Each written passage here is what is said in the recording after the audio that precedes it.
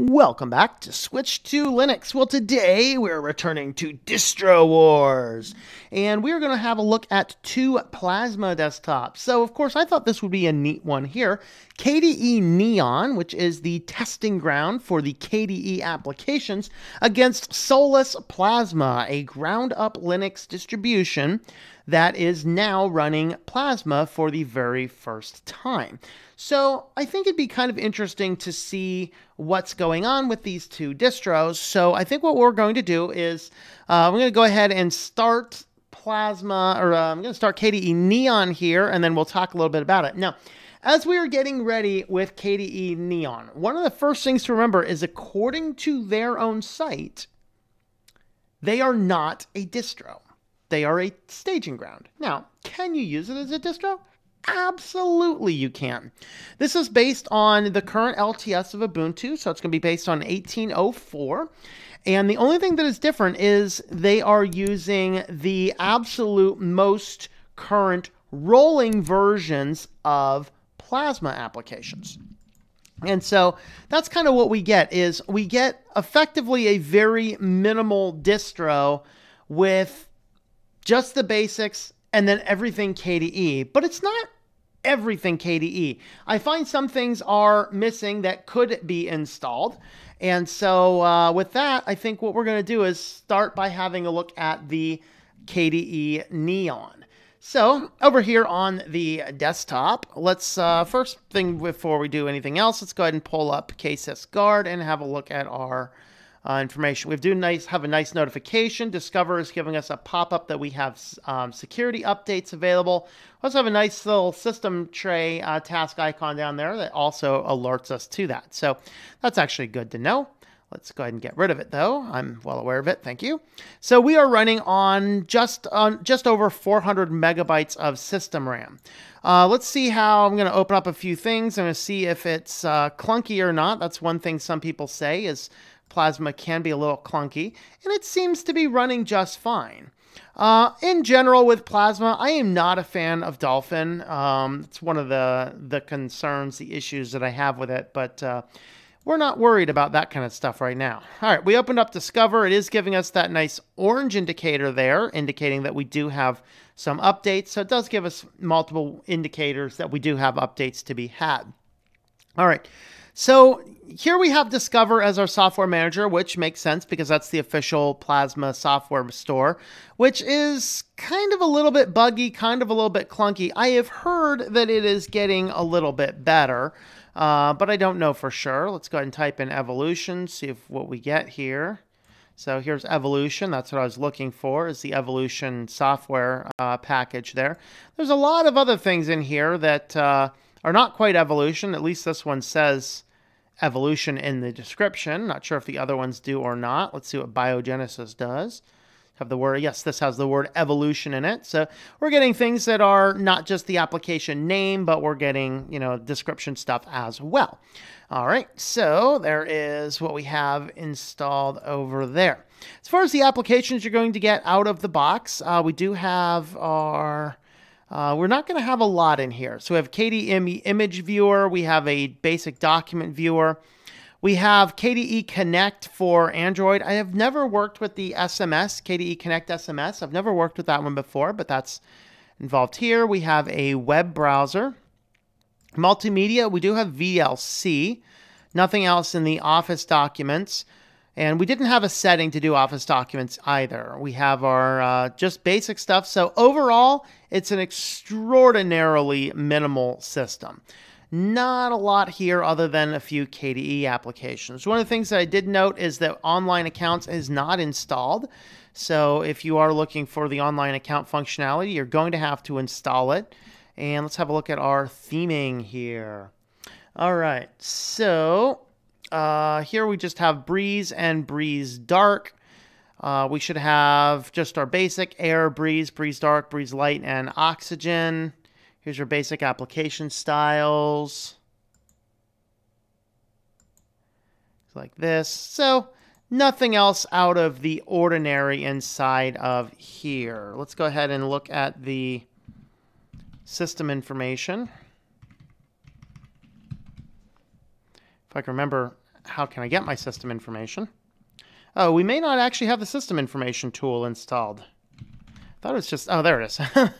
Just had to tell you about the whole rest of the way. All right, so we have KDE version 5.17, KDE framework 5.66, Qt version 5.13, kernel version 5.3. So that is what we are running on this system here. So somebody's going to want to remember that guy there. As far as other options, let's have a look at alternatives to various things that we have. So here we just have your basic application dashboard, application launcher, application menu. Here's where our widget panels are. Go ahead and have a look at our widgets.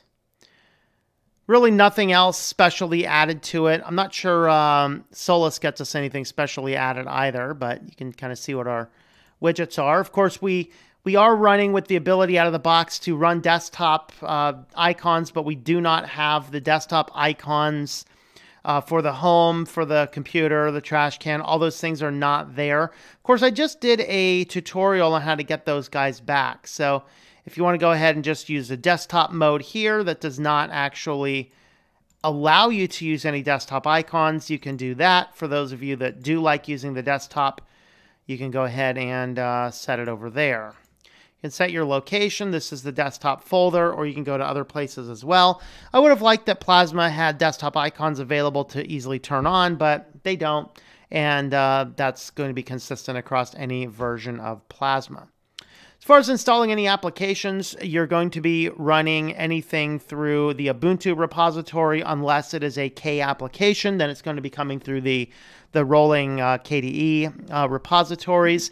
And the only other thing that I'll mention here, because I think it's worth mentioning, is if you do anything in the terminal, if you are used to Debian or Ubuntu systems, you're going to be using apt as your package manager, and that's actually going to be something that's going to be good for you. You don't have that option in Solus. You will need to learn a new package manager from the terminal if you are going to want to use Solus instead. So let's go ahead and have a look at what Solus looks like.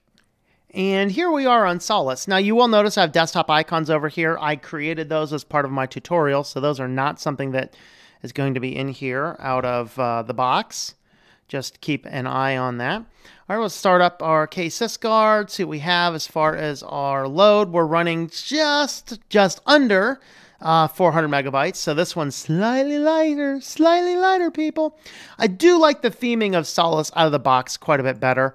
I think Pizza did a video commenting on the theming. I didn't get a chance to watch it yet, but not sure. It sounded like there were some negative theming elements, but that's okay. I haven't noticed anything, but over here, we're just going to have a look. The one thing that I'm seeing that we have installed here that we did not have on Neon is we actually do have our LibreOffice. I installed Evolution, so that's something that's not going to be installed out of the box. I installed it just to give some things a test. The other thing that we are going to find if we boot up our basic settings, let me go back to favorites and boot up system settings, we do actually have online accounts installed on this, although there do seem to be some bugs in it. I could not delete accounts on there. I'm not sure if that's a bug. I got a comment, I believe, from one of the Solus devs that may have been a bug, but I'm not 100% sure about that. We do have a few extra theming packages, so if you just want to deal with whatever the theming is and just like this type of theming system, we do have the Solus application theming over here, which looks pretty good as well. And looking at the system information, like we did on the other one, we do have a newer kernel. We're on 5.4 kernel.